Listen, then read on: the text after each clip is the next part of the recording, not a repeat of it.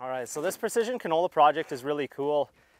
We've been working on this for quite a few years. I remember one of the first years, maybe 5 or 6 years ago, I was here. We did a big demo with Ag Canada, and the Australians were really interested in it. So we took basically the same monosem planter that we talked about this morning and did some demo plots and compared that to ours and tried to get the ultra low seeding rates just to show that canopy architecture and closure.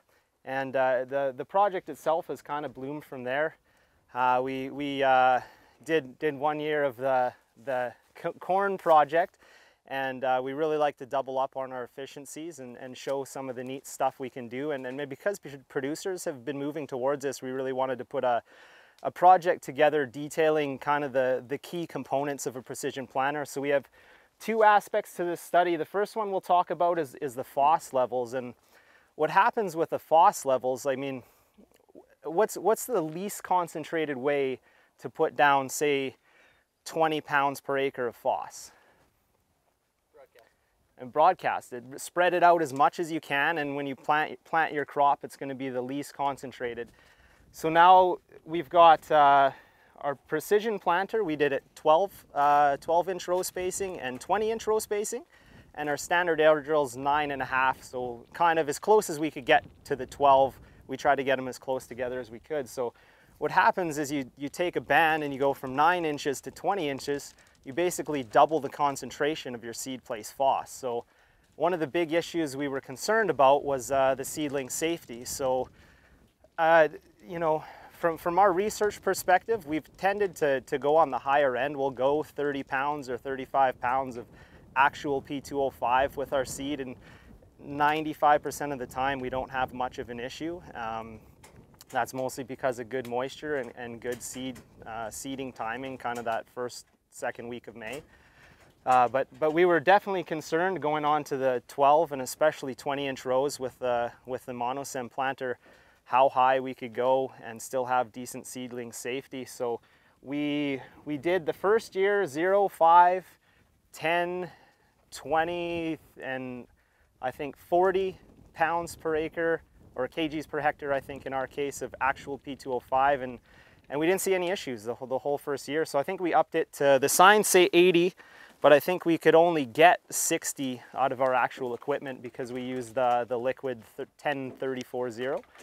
So Ken grabbed a couple of plants, and I think it's pretty neat to see. We were hoping to see a seed safety effect. We were hoping to see at the really high end, especially on the wide rows, that we just kind of nuked our plots or we had bad germ or bad emergence or something. And we haven't quite plugged through that data to see if maybe there was a reduced stand or some of the heights or canopies to see if it was delaying things. But I think what we ended up seeing was a fertility response to the actual phosphorus we put down with our canola. Is that what you have in the plants there?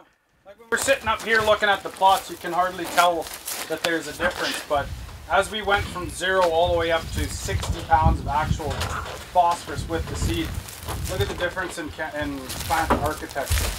I'm guessing you can guess which one's which.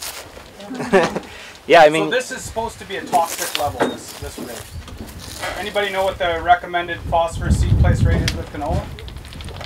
In the Canola Council? Yeah, somewhere around there. 15. It's even less, as you know, that was the big issue with when you go to a 20-inch row spacing, they're saying that it was 5. Yeah. We did 60. Well, the 2 plants that I pulled were the 12-inch row spacing, but even on our 20-inch rows, for 2 years running, we haven't seen any issues. That doesn't mean that I'd recommend you push it, but pretty amazing response to the 2 different products here. This canola out here in Medicine Hat looks absolutely fantastic this year. It doesn't always look like this, but something to consider. I know that the IPNI is always talking about phosphorus is becoming a bigger issue with deficiencies because we're just not using it, and we think we're not seeing a response. I think that's a response. Yeah. What was the soil test phos in here? It's low.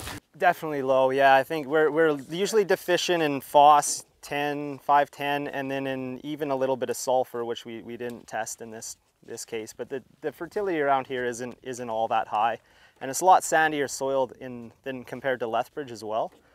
I was gonna say, yeah, until the year we started this project, 20? That's 0. Yeah, 0 and a 40, right? Yeah, it definitely impacts maturity as well, like Rob just mentioned. You can see that in flowering densities along the plots. I think I got bit here. Wasp, yeah. So I guess to explain the trial a little better, the first chunk of 5 plots is, what were those? The 12s? The 12-inch that we drove by, and then they go up in increasing order, the 0, 5, 10, 20.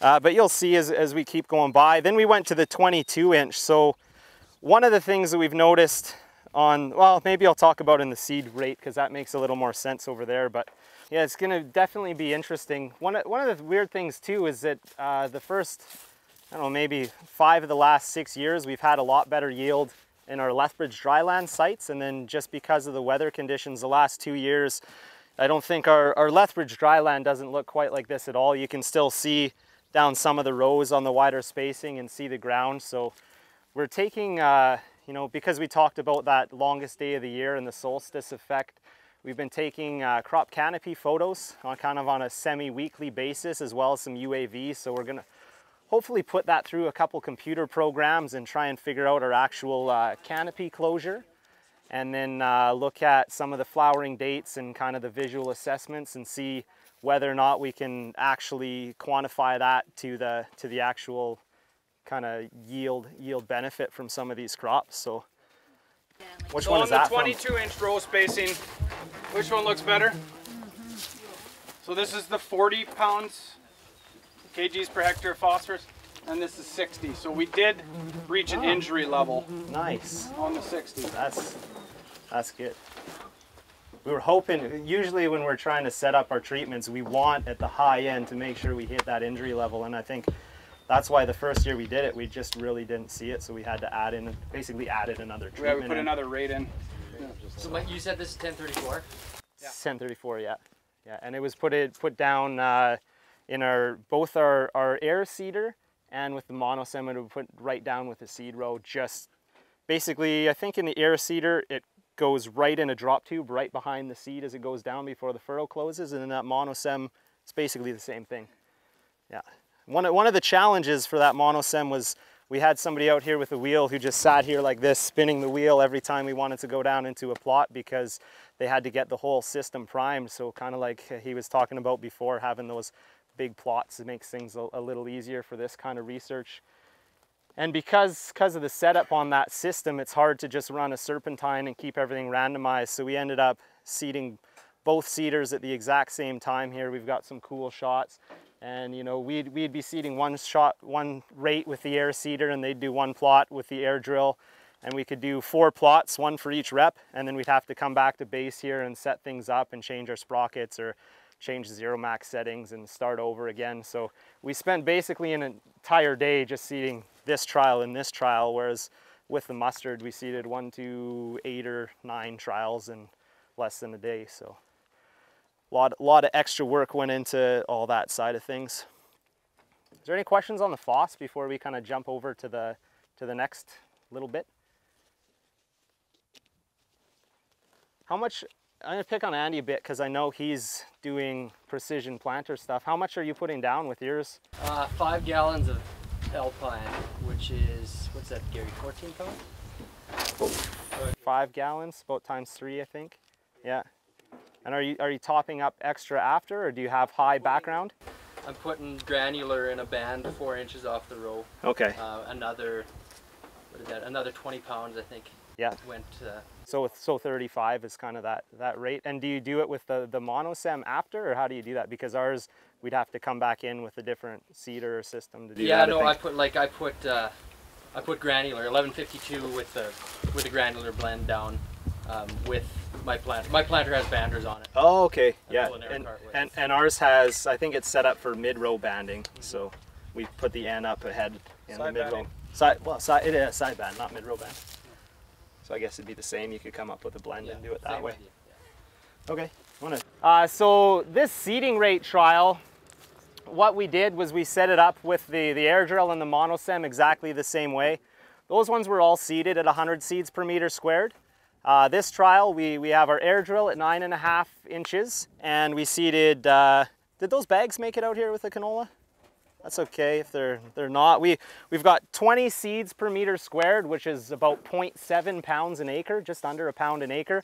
And then we go 40, 60, 80, and 160, so well above kind of the recommended rate. And we did the exact same thing with the air drill at 12 inch and the air drill at 20 inches. So what we can do is kind of just drive along to the end, and you'll see we start here with 20, 40, 60, 80. And I think you get kind of a good feel for how the canopy closure worked. These ones were at 12 inch spacing, but you can see there's, even with the nice seed placement and spacing, there's still some pretty big gaps because we're at such a low seeding rate.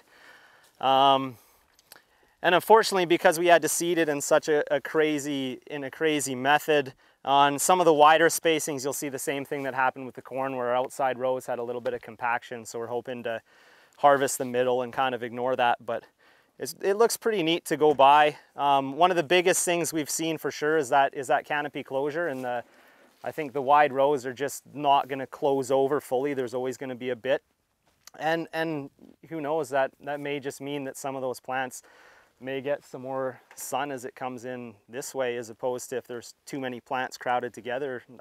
I'm not sure entirely how that all works, but it's going to be interesting to piece some of that together. I guess some of the interesting results that we found first year that we did this here was, I think our rate about 40 or 60 seeds per meter squared. Even out in Mad Hat here, we had really nice moisture. We had pretty sufficient dry land yields. And I think our 60 seeds per meter squared was kind of the benchmark for all three drills combined. But on our 12-inch spacing with the monosem, that was our highest yielding overall. And the air drill didn't do as well as anything else, so we changed it up a little bit. We had some difficulties actually getting to the ultra low seeding rates with our air drill last year, just because who would seed a ½ pound an acre with an air drill? So we ended up having to make some modifications to the sprockets and change up some of the gearing so that we could hit lower rates. And hopefully it'll be a little more consistent. I think with our cone system that we did before, the plots ended up a little patchier. And you could just see they were a lot patchier. And I think this year there's a lot more uniform coverage. And so it'll be interesting to see what happens and whether or not those trends continue. But on the irrigated side of things, back in Lethbridge, we hit max yield at like the 20 seeds per meter squared, and the plots looked incredible. You know, it's growing under irrigation, under perfect conditions. And you know, I think up at the 40 was okay, and then the yields almost started to decline before we even hit kind of that 5 pounds an acre old benchmark of seeding rate. So yes, am I missing anything? Anybody else doing precision planting in canola? Yeah, we did some. Yeah? And what spacing are you using? I got a 30-inch planter, but we doubled back, so it's basically 15-inch, but I was direct seeding into corn rows. Yeah? So I had to move away a little bit, so it's actually more like 12 inches and 18 inches apart. Oh, okay, so you kind of staggered back and forth. Yeah. Almost like twin row, yeah. But that should protected the canola from the wind, because my neighbour was just 2 miles away. It was very conventional, lots of tillage, and yeah, he lost a lot of canola. So you've got a lot of standing corn stubble that you seeded into and kind of went inter-row. Oh wow. RTK, I take it? Yeah. Oh boy. Yeah, that's awesome. And have you done it before? No. No? No. I think one of the challenges that I've heard from a lot of producers is kind of more on the equipment and the maintenance end. They love seeding with that, and they think their yields are better, but then in the shop they're changing equipment over and they're replacing those discs or other pieces, the springs or whatever else on the equipment a little more frequently, and I think they have a lot more shop hours involved in maintaining a standard air drill. How big are you guys using for equipment? Like I know ours is pretty much as small as you can get. Well, mine's 12 row on the canola, but 8 feet on the corn at some time. 12 row. So not 100 feet by any means. Does it take a whole lot longer to seed for your trials? Well, doubling back was painful. Because you've already seeded it once?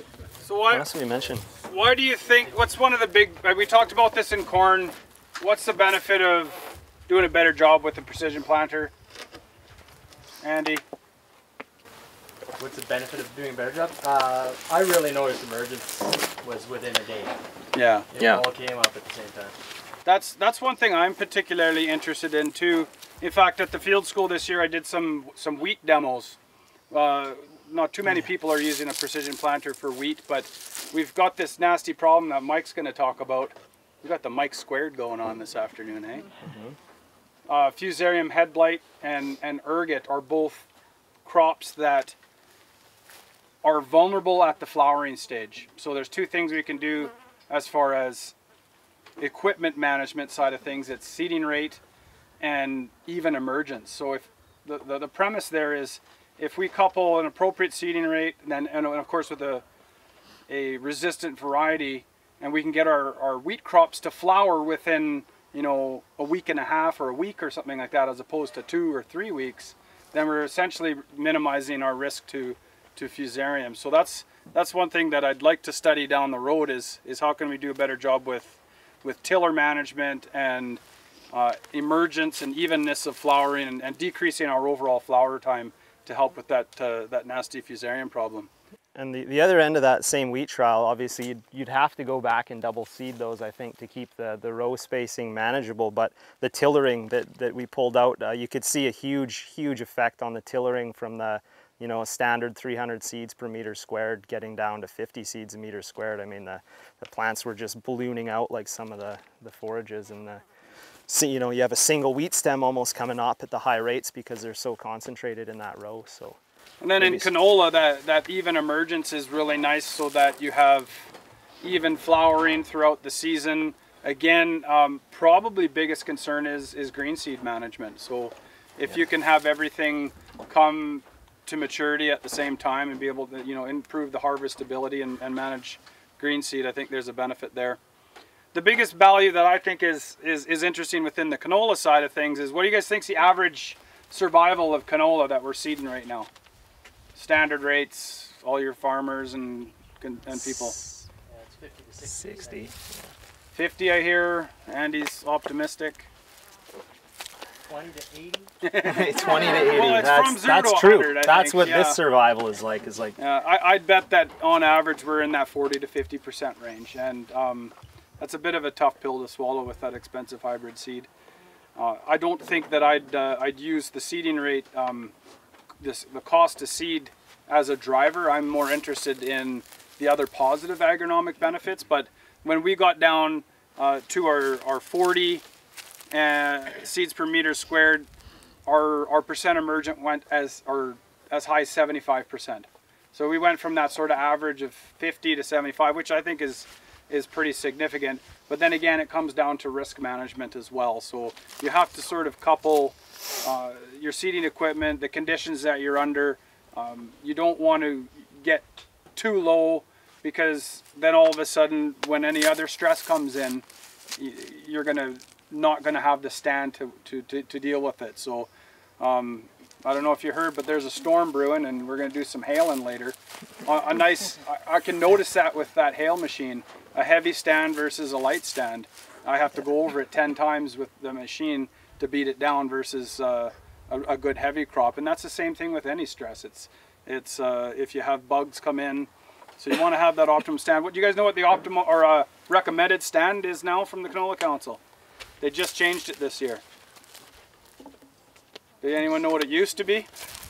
7 to 10. 7 to 10 was the old recommendation. So the Council and Murray Hartman in particular put all of the data they could together as far as emergence is concerned, and actually reduced the recommendation down to 4 to 6. Yeah, 4 to 6. So pretty dramatic recommendation. They knew that farmers weren't doing it anyways, and being quite successful. So they just they had the data to confirm that. So 4 to 6 plants is now recommended. When we're down at our low seeding rates with the planter, we're at about 2.5. So we're half of the canola recommendation and still doing well. Yeah. But again, think of that risk management side of things. So.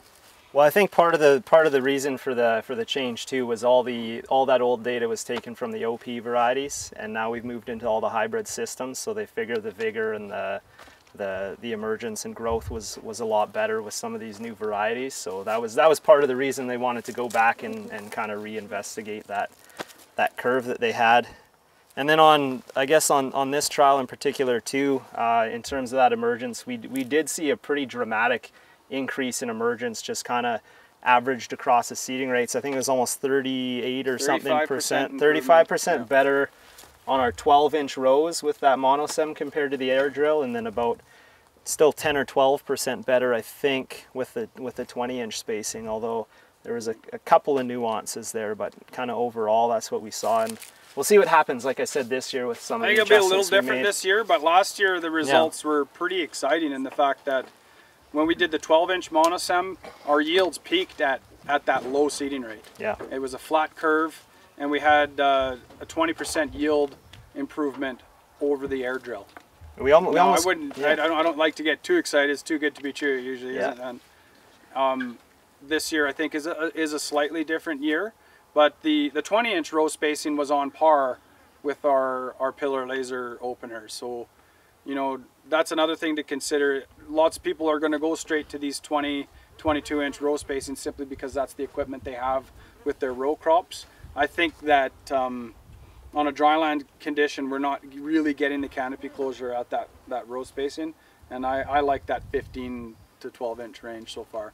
Yeah, we did a bunch of that UAV work and pictures, and when we went literally seeded same day dryland and irrigated across the street, and you know, the irrigated, you couldn't even hardly tell the difference between the treatments because they were just flowering and blooming and looking great, and our dryland was, you know, looked like half of this plot and hardly flowering, and you could like walk between the rows, and it was pretty dramatic. So I think that'll have big implications too, just whether or not you're an irrigated canola farmer or if you're farming dryland as well.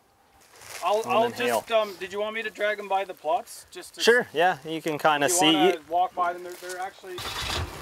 By here you can already tell how much thicker the stand is. It's 60. And I mean, you don't see a whole lot of difference by the time you hit 60, 80, and 160. Other than the fact that this one's maybe even starting to look crowded, and the plants themselves don't have that nice branching anymore. These are 20s, and this one, believe it or not, is 20 seeds per meter squared. And it doesn't look too bad. We go 40, 60, 80, and 160. But you can still see as you go by, there's, even at the highest rate, there's still kind of almost a little row you can see down, and because they're so far apart, you could walk through, I think, fairly easily. And then our air drill, I think, looks the most kind of sporadic, especially at this lower rate. You know, I can almost guarantee this one's probably going to be the lowest yielding. And I don't think it looks good until you get up, maybe up around this 80, or even 160 looks pretty good from the air drill, but it's got that benefit of being kind of random and spread out a little better. Because we were seeding so crazy and going all over the place, we forgot to put our guard row in here. It's just a walkway.